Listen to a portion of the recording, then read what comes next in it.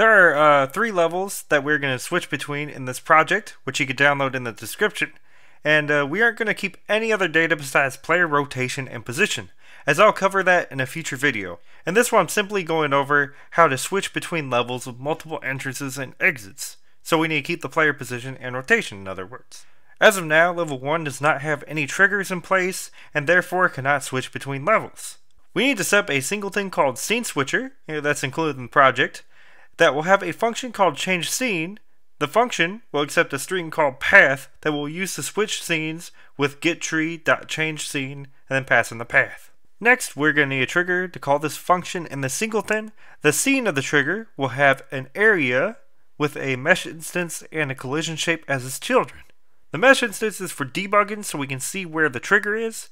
We need to make a script for the trigger, and we will connect the signals from the area body entered and body exited to the script.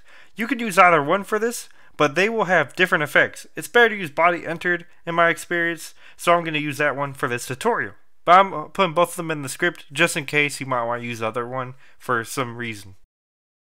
We're going to need a SceneTriggerHolder scene that will hold all the scene triggers inside a level. I'll go into more detail later, but for now let's get back to the triggers. In the function connected to the signal body entered, we need to check to see if the body passed in is a kinematic body and is a player. The player check is easy. We're just going to add the player to a group and just check if whatever kinematic body is passed in is a part of that group. We're going to use the isInGroup method and then pass in a string called player into it, so we're going to need to add the player to that group called player. Then we will call the change scene function in our singleton and pass in a variable called path to it. This will be an export variable that we'll keep in the scene, and we're just going to enter in a path through the editor, and like just right clicking and copying the path from a scene and just pasting it into there. And just keep in mind that the path is of type string, just like it is in the singleton. I like to default the string to res:// to tell whoever is using it that we're going to pass in a path to this. Now we want to instance the SceneTriggerHolder and the SceneTrigger as a child of the SceneTriggerHolder to our level.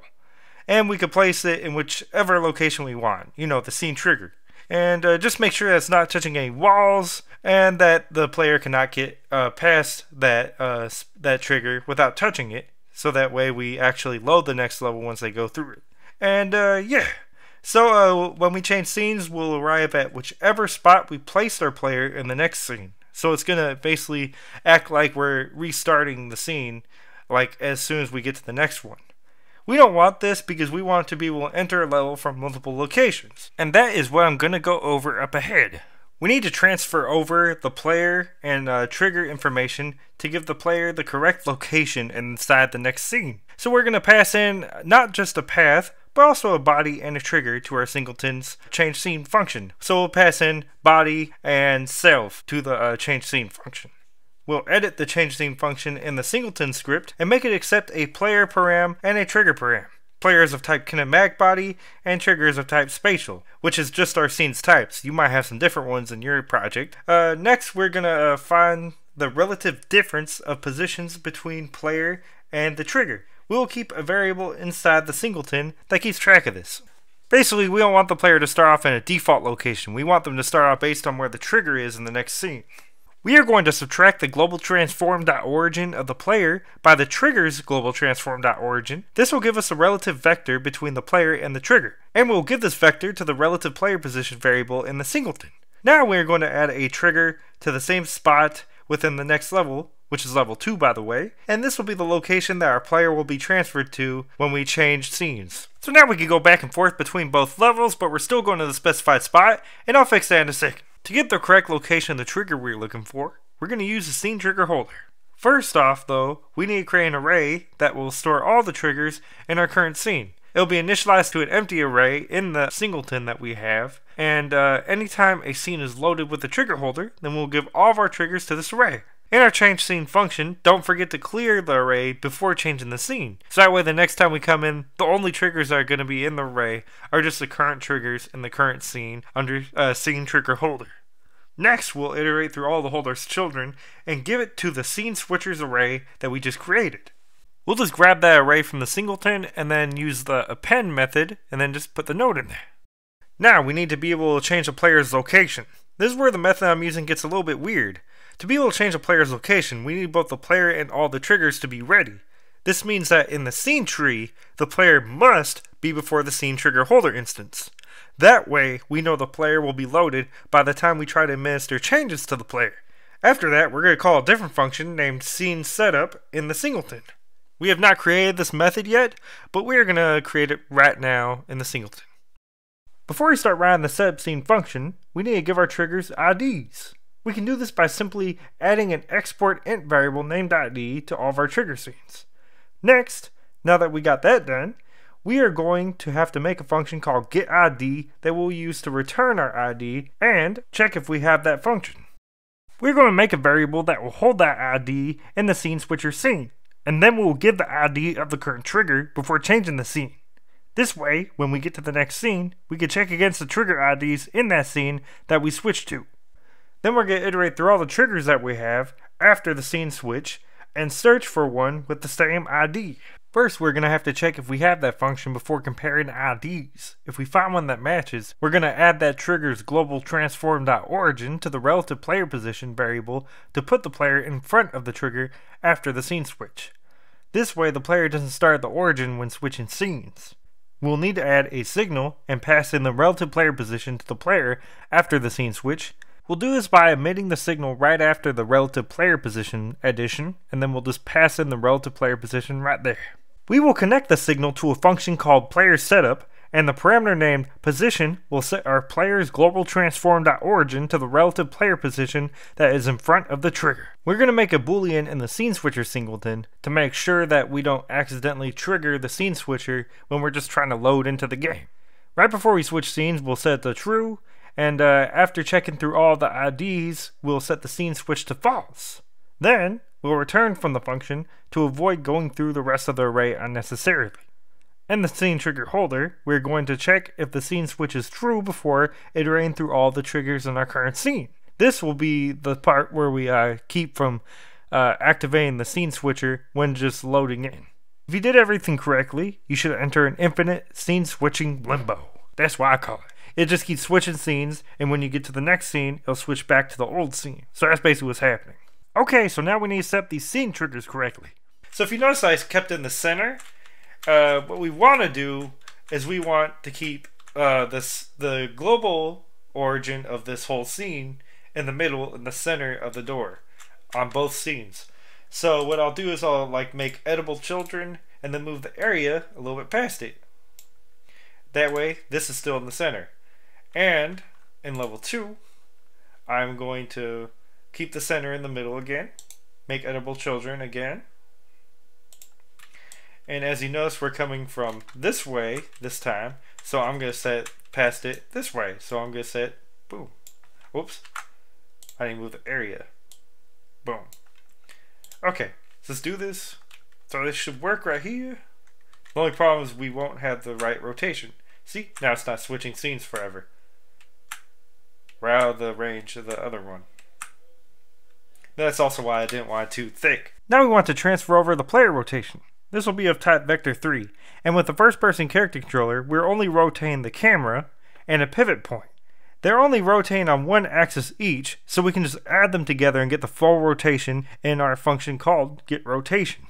Your controller may be different, but just make sure that you transfer over all the axes of rotation correctly, and then you'll get the correct rotation on the next scene. First, we're going to check if the player has a getRotation function, and then we'll use that getRotation function and give it to the player rotation variable in the SceneSwitcher Singleton.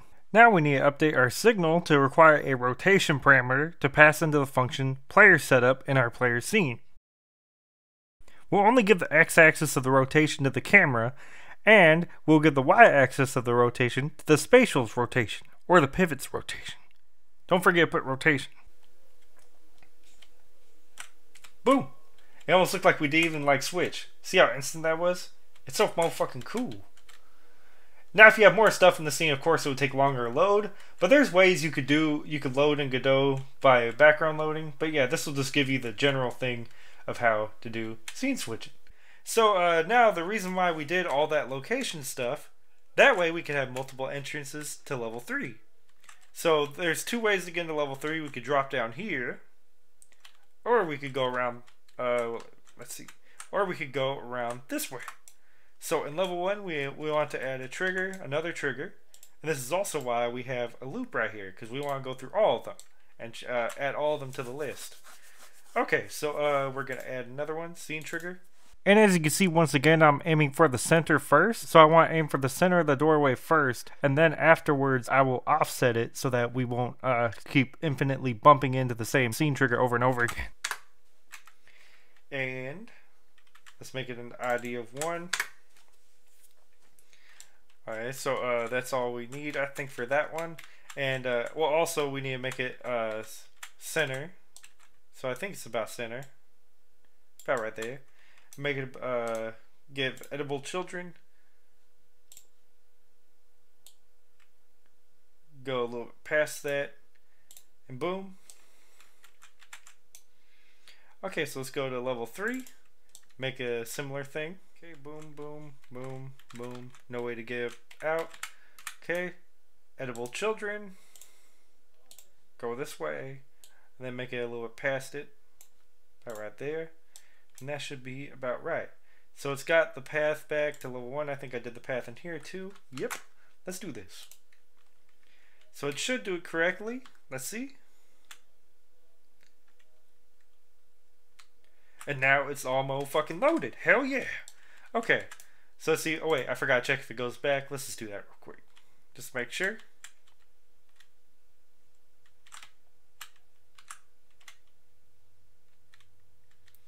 Boom, it works. Okay. So now we got that working. Now we need to make another scene that we need to make another trigger that goes to level 3, and let's make it through here. So let's start in level 1 again. Add this another scene trigger. Add the correct path. See how thick that is? I don't want it to be too thick. It's too thick. About that. I usually like about like that. Okay. Make it about center where you want, and then make edible children. So we want a little bit past that. It's a little bit down there. And boom, there we have it. Okay, so let's go to level 3. Do the same thing. Edible children. Make sure it goes past where we want to. That right here.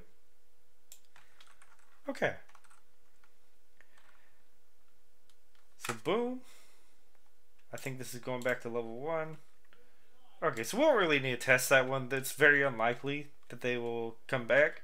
But yeah. So right here, this is working. That's working. Okay, and we go through here. And boom, it's all loaded. Remember earlier this wasn't loaded? Now it is. This is what it looks like. So you go through here. Go over here. And come back to level 1. Let's see. Come on, let's go. Boom! Boom! We're all switching through the scenes. We're able to go into all of them without having to do anything. And after you're done with all this, it barely takes any code to actually set up. You just have to have an ID. And here's an optional thing. I'll just go over it real quick. So, in the scene trigger, we have a mesh instance. So, we could like maybe make a boolean. It's like bool var visible trigger, just for debugging purposes. Let's just make it false by default. So if not visible trigger, then we're just going to go through the areas children dot for node in area dot get children, and if those nodes are mesh instances, and queue them free because we don't want to see them. Whoops, node.queueFree. Don't fuck up and put queue free. Okay, so we want to go through all of them and just take out all the ones that are. So now we can't see them. Now we're just going through. You notice a bit more of a little jerk that way, but it's still almost perfect. And bam, there we have it. Now we have it to where we could like go into a scene from multiple entrances. It's still very basic. We're not transferring over data. We're only transferring over Dismo fucking rotation and Dismo fucking position. That's all we're getting. That's all we're doing. But yeah. Okay, so I hope this helped. And I hope you all have a wonderful motherfucking day. And I almost forgot to do something real quick. This is just a possible glitch. You just want to make sure that even if you get out of this loop somehow, you want to make sure that scene switch is set to false afterwards. Just make sure it gets set to that. But yeah. And that's about it right there. Boom. That no matter what scene switch gets set to false, we want to make sure that we know like it's not switching scenes. Boom. It's doing great. Hell yeah.